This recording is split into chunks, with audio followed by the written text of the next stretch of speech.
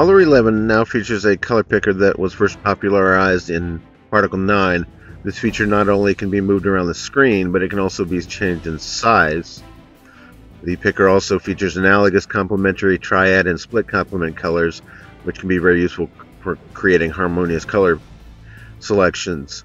These colors can be locked so that you can use them on a regular basis, and this is able to remember its settings between instances when you restart the program. So that is another feature coming to Howler 11.